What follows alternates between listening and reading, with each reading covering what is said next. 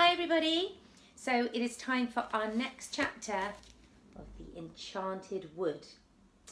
So last chapter we read, the girls and Moonface had managed to go and find the house of Goldilocks and the three bears. And the three bears had said that they would help them find Joe in the land of ice and snow because the polar bears that live there are their cousins. So let's see what happens when they get to the land of ice and snow. This chapter is called The Battle of the Bears. Goldilocks, the three bears, the girls and Moonface all went out of the little cottage. How strange it seemed to see roses blooming all over the walls when ice and snow lay all around. The thing is, where do we go to find the polar bears, said Goldilocks. Over there towards the sun, said Father Bear. Bessie and Fanny were surprised to see both the moon and the sun shining in the sky. They followed the Father Bear, slipping and sliding and holding on to one another. It was very cold and their noses and toes felt as if they were freezing. Suddenly, they saw the little house that Joe had built for the magic snowman. Look, said Father Bear, we'd better make for that. But before they got there, a big white figure squeezed itself out of the snow house and saw them. It was the magic snowman. As soon as he saw the three bears and the others, he began to shout loudly in a windy, snowy voice. Enemies! Enemies! Hey, bears! Come and send off the enemies. We're not enemies, yelled Moonface, and Goldilocks ran forward to show the snowman that she was a little girl. But Moonface pulled her back. He didn't trust that old snowman. The snowman bent his big fat body down and picked up great handfuls of snow. He threw one at Goldilocks. She ducked down and it passed over her and hit the baby bear. Ouch, he said, and sat down in a hurry. Then everything happened at once. A crowd of white polar bears hurried out of their underground home to help the snowman. And soon the air was full of flying snowballs. The snow was hard and the balls hurt when they hit anyone.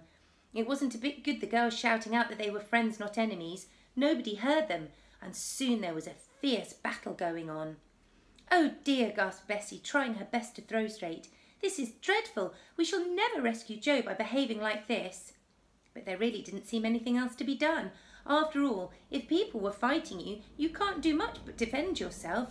And the three bears and the girls and Moonface felt very angry at having hard snowballs thrown at them.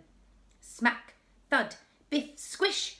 The snowballs burst as they hit, and soon there was a great noise of angry oomphs from the white bears, and ooches from the teddy bears, and yells from the children, and screeches from Moonface, who acted as if he were mad, hopping about and yelling and kicking up the snow as if he were throwing it. His big fat face was a fine target for snowballs, and he was hit more than anybody else. Poor old Moonface.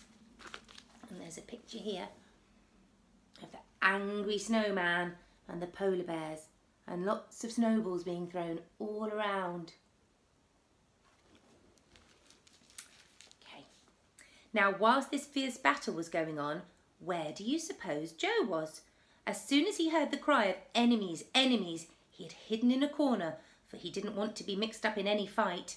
When he saw the white bears going out, he was left all alone. He began at once to think of escaping. He crept to the hole that led above ground. The battle was some way off, so Joe did not see that the enemies were really his own friends. If he had, he would have gone to join them at once. What a terrible noise they're all making, he thought. It sounds like a battle between gorillas and bears to me. I'm not going near them. I'd be eaten up or something. I should just run hard the opposite way and hope I'll meet someone to help me. So, Joe, dressed in his bearskin and looking just like a little white bear himself, crept off over the ice and snow, not seen by anyone. He ran as soon as he thought he was out of sight. He ran and he ran and he ran. But he met nobody. Not a soul was to be seen. Only a lonely seal lay on a shelf of ice, but even he dived below as soon as he saw Joe. And then Joe stopped in the greatest astonishment and stared as if his eyes would fall out of his head. He'd come to the cottage of the three bears, standing all alone in the middle of the ice and snow, and of course its roses were still blooming round it, scenting all the air. I must be dreaming, said Joe. I simply must be dreaming. A cottage with roses here in the middle of the snow? Well, I shall go and see who lives there. Perhaps they would give me something to eat and let me rest, for I'm very hungry and tired. He knocked at the door, but there was no answer. He opened the door and went in. How he stared! Well, there was no one to be seen at all, but on the table stood 3 bowls of steaming porridge, one big, one middle-sized and one small. It was rather dark, so Joe lighted a big candle on the table. Then he sank down onto the biggest chair, but it was far too big, and he got up again. He sat down in the next-sized chair, but that was piled too high with cushions, and he got up to sit in the smallest chair. That was just right, and Joe settled down comfortably. But alas, his weight was too much for it, and the chair broke to bits beneath him. He looked at the delicious porridge. He tasted the porridge in the biggest bowl. It was much too hot, and the porridge burnt his tongue. He tasted the next bowl, but that was too sweet, for when he tasted the porridge in the little bowl, that was just right. So Joel ate it all up. Then he felt so sleepy he thought he really must rest. So he went into the bedroom and lay down on the biggest bed. I wonder if you can guess what's going to happen, because this is very like the real story of Goldilocks and the 3 bears.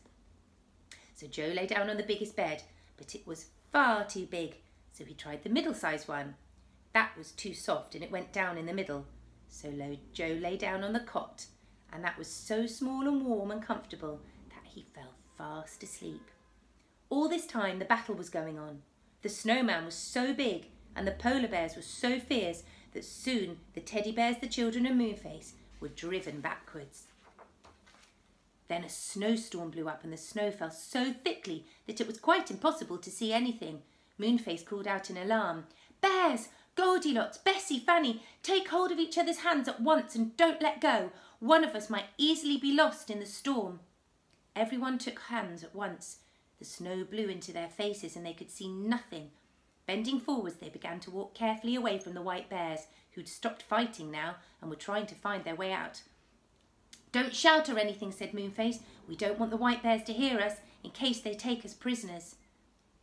They might not listen to the teddy bears. Move off and we'll look for some sort of shelter till this storm is over." They were all very miserable. They were cold, rather frightened and quite lost. They stumbled over the snow, keeping hold of one another's hands firmly. They went on, and suddenly Goldilocks shook off Moonface's hand and pointed in front of them. "A light," she said in astonishment. Everyone stopped. I say, it's our cottage," shrieked the baby bear in surprise and delight. "But who's inside? Someone must have lighted the candle." They all stared at the lighted window. Who was inside the cottage? Could the magic snowman have found it? Or the polar bears? Was it an enemy inside or a friend? Whee! The wind blew and the snowflakes fell thickly on everyone as they stood there wondering. "Ooh," shivered Moonface, "we shall get dreadful cold standing out here in the snow. Let's go in and find out who's there." So the father bear opened the door and one by one they all trooped in, looking round at the empty room inside. And soon they will find Joe fast asleep in Baby Bear's cot. Okay, so we'll read the next one soon. Bye.